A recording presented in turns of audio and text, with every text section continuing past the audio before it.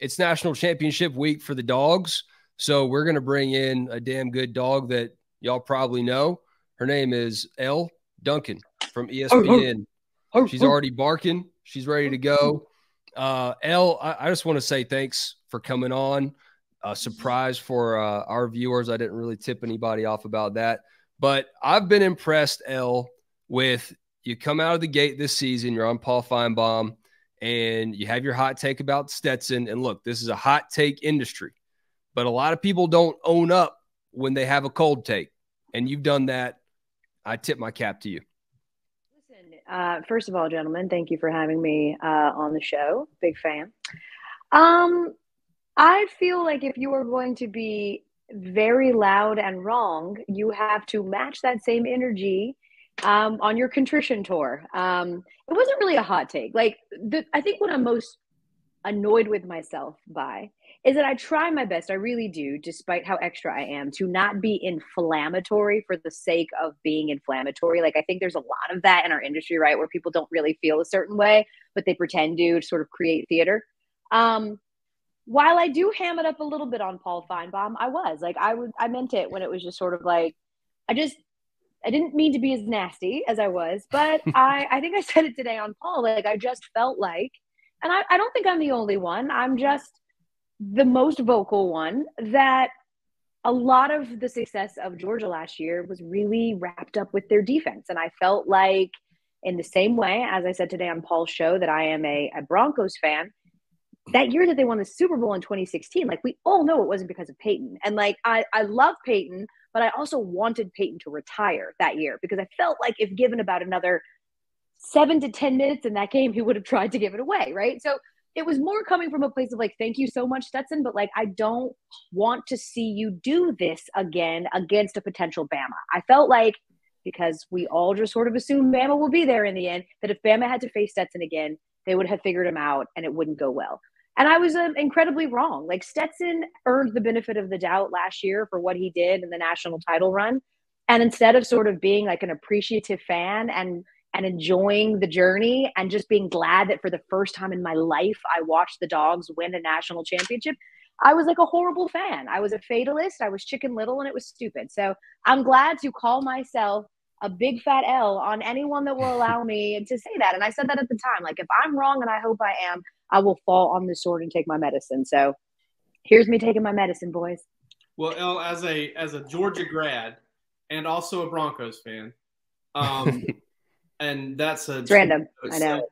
I know where you're coming from, and I actually had, I cover the team day to day, and it's been a long time, so I don't really get fired up one way or the other about anything anymore. But I was more worried about it from Stetson's point of view, kind of like, all right, dude, this is a really beautiful horse and a really big sunset, and we're all going to watch you just ride off into it.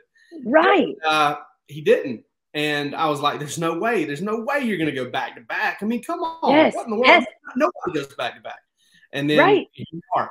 And I don't get the luxury of kind of, well, first of all, I haven't been on that Paul Feinbaum, kind of truth serum, whatever they stab you with on there to get people to say stuff. I don't know if it's it's just an environment or what, but everybody gets a little jazzed on Paul. And so I had the benefit of not doing that. But, I mean, I don't think it was that crazy of a take. The only time I really was like, oh no, I think she stepped in it here, was with the Anthony Richardson thing earlier this year. When I think you said you'd rather have Anthony Richardson, maybe down the road. I don't think Anthony Richardson right now. Or maybe you said one of them. I'm like, did I say that? No, I didn't say that. You just thought you liked him more because he was more talented, that he had more ceiling. I can't remember what it was. It was early. But either way, like Wes said, you're Jake, like, listen, Jake, I've had so many mea culpas. I don't remember. I say a lot of things. I might have, after those first couple of weeks, fall in love with Anthony Richardson like everybody else did, and then come to my senses a little bit.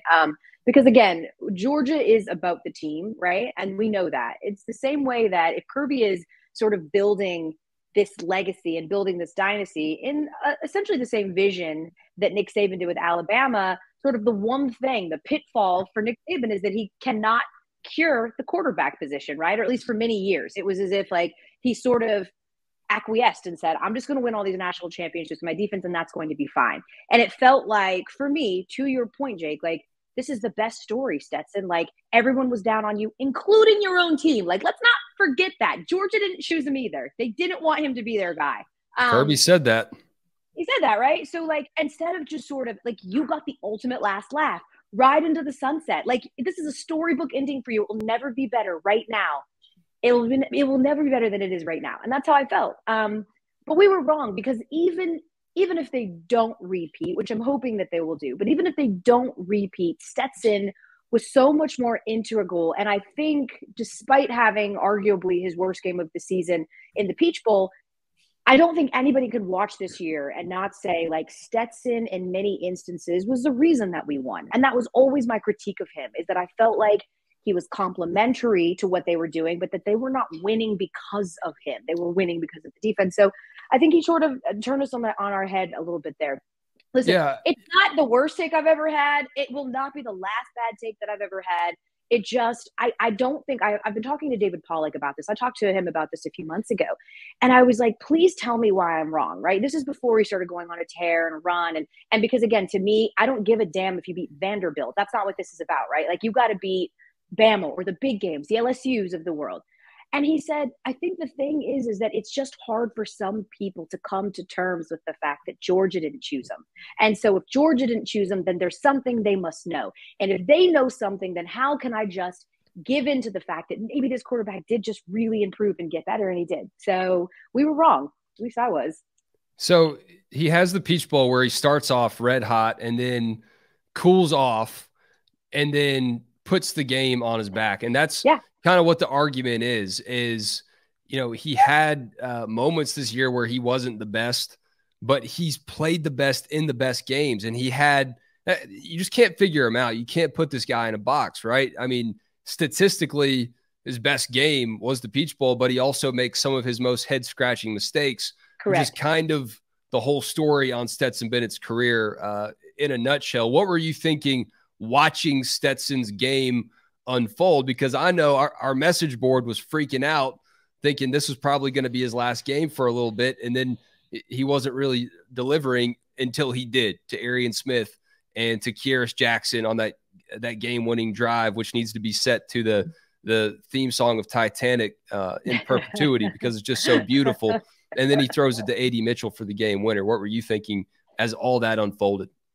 So what's funny, Wes, is that because, again, I spent so much of last year sort of gripping and waiting for Stetson to F up, I had like a huge sense of calm. I was actually much more concerned with our defense, who could suddenly not stop C.J. Stroud, who decided to become Mike Vick for some random reason in the Peach Bowl. I was like, when did this happen? And I thought that Stetson was playing hero ball.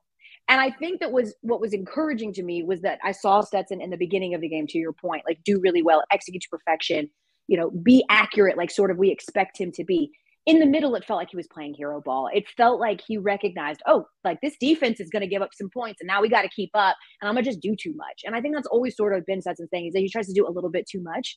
But I did not think like to myself, if this comes down to the end, Stetson won't be able to figure a way out to do it. I was actually much more concerned with, if they do score here, and I believe that they can, is it too much time and will the defense let them move right down the field, which essentially is exactly what they did. So I was actually like eerily calm when it came to Stetson. I found his play to, again, not be great, but I did not find him to have done anything that was so egregious that you would look back on this either way and go, but I have huge concerns in the national championship. Like, I think that what Kirby has built, what Kirby's doing so well, is despite the fact that statistically it was one of his best games, and despite the fact that like now you're headed to a second straight national title, the first thing he wanted to do was like criticize Stetson and be like, if he plays like that again, we're not going to win the national championship. And I just think that Stetson is, from the people I know that are sort of behind the scenes, that work with UGA, that know Stetson, while he is incredibly humble in front of the camera, they're like, he is really motivated by the amount of people that just for no reason at all have decided to make him a punching bag. And it very much motivates him. And so I hoped that would kick in. I hoped that the guy who we saw at the SEC championship last year, and even the guy that we saw for many parts of the national championship, right before he did what? He closed the game. He's become the best closer, I think, in college football. I just thought that like somewhere inside that would kick in and he'd be like, no, I'm not doing this again. Like, I'm not going to leave any doubt. And he didn't. So last one before we let you go. This isn't all about Stetson. You said you're still a fatalist. And I'm not going to lie. I don't know if the people watching this are going to enjoy this take from me right now, but I'm just being honest. I just don't have a good gut feeling about this game. And maybe something will change between now and TCU. Maybe I just have too much Munson in me. But what are you thinking about this TCU matchup, Elle, and how are you going to take it all in? Are you going out to the game? I know you're in Indy for the last one. How are you looking ahead and looking forward to the Dogs versus the Frogs? Yeah, I'm definitely going. I will be there. I'm very excited. I had to run it back again. I'm superstitious as well. So I felt like, well, I was there last year. So like I have to go this year or they won't win. Because, it's all about me. I'm a narcissist. Okay. US, and I was super concerned after the LSU game. I was concerned during the game. I'm like, what happened to this defense? Is it suddenly giving up 500 yards a game? Like, what is happening? But I went back and watched the national championship or the Peach Bowl, as I'm sure it felt like the national championship. It did feel like the Natty, right? That's how many years I lost of my life watching it. There was so many uncharacteristic mistakes from Michigan. Like, they spotted TCU at least 20 points and potentially 28 points in the first half alone. I think that what happened with Ohio State is that I sort of hinted on that. They were very much prepared for a different sort of plan for Ohio State. I think they were planned for those receivers. They were planning for CJ Stroud to stay in the pocket, which is what he does. Like, all the criticism of CJ Stroud has been that he does not move, that he very much sticks to the system, that he won't ad-lib, that he won't go out there and do, really anything to sort of extend a play beyond what's called. And he flipped it on his head. He had the absolute game of his life. They were not ready for what Ohio State did, because that's just not what CJ Stroud does and what really Ohio State does either. So I do think that with TCU coming, they know what TCU does, right? Like, Max Duggan's going to run. I think like a huge part of this is whether Kendre Miller's going to play or not. If they don't have their running back, they're going to have to throw more. I'm incredibly concerned with Quentin Johnson. The dude is averaging 150 yards a game in the last 2 games, which is sort of nuts. But I just feel like what TCU does, sort of Georgia will be able to plan and prepare for that. I'm concerned if, Wes, this is a close game in the fourth quarter, because I don't think we're going to cover. Like, this spread is insane. And I'm so pissed that Vegas did this. Like, why would you make them the underfrogs, the biggest underdog of all time in national championship history? It's so stupid. And I hate to steal from Nick Saban, but it's rat poison. However, this team has made a whole entire season on adversity and finding a way to win. And so if it is tight, they have the confidence that they won't give up. We need to steal all of their confidence and put our foots on their neck immediately. That's what worries me about TCU. Despite the fact they've never been on a platform this big, and we have, they just have been dealing with adversity a lot. I actually think, guys, that it helps Georgia tremendously that they had to overcome 2 14-point deficits, that this was in no way a gimme. I think it was good for them that they had to play a game from behind, because they hadn't all year long. So, long story long, I'm not as concerned as you, Wes. Okay. I do think that it is your PTSD and your conditioning from being a Georgia fan that tells you we can't have nice things, and we especially can't have nice things 2 years in a row. But I think it's ours to lose, Wes. It's the back-to-back thing. I think that's what it is. Yeah. At this point, Vegas is going to take a bath if Georgia doesn't cover in this game, because TCU, the public money, 93% of the money right now is on TCU to cover that spread. Yeah. Wow. It's got that's a number, man.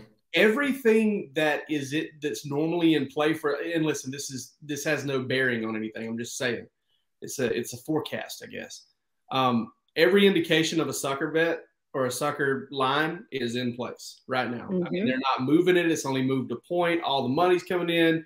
It's almost like they're getting what they want. They made a lot of money off Georgia, Ohio State, because everybody was on Ohio State, or so many people were on Ohio State to money line. So many people were on Georgia to cover. Neither one of those things happened. Vegas just raked them in. So we'll see what happens in this one, but it's got every indication of a sucker line. So I'm interested. Are you as nervous? Are you as nervous, Jake, as Wes seems to be, or what? Jake doesn't get nervous. Wes is kind of our resident fan. Listen, I did go to Georgia. Okay, Wes gets to let his fan flag hang out a little bit more. I'm not much of one anymore. Just having to be in press box after press box. I got like that Pavlov's. I got the rubber band on the wrist over and over and over again. Not that it's been very long. But, I do think Georgia's going to win, and I would probably pick them to cover. Wow. Right. I mean, what's the line at right now? Is it still at 12.5? 12.5, yeah. Okay. All right. Your lips to the football god's ears. Let's go. You guys are making me feel better.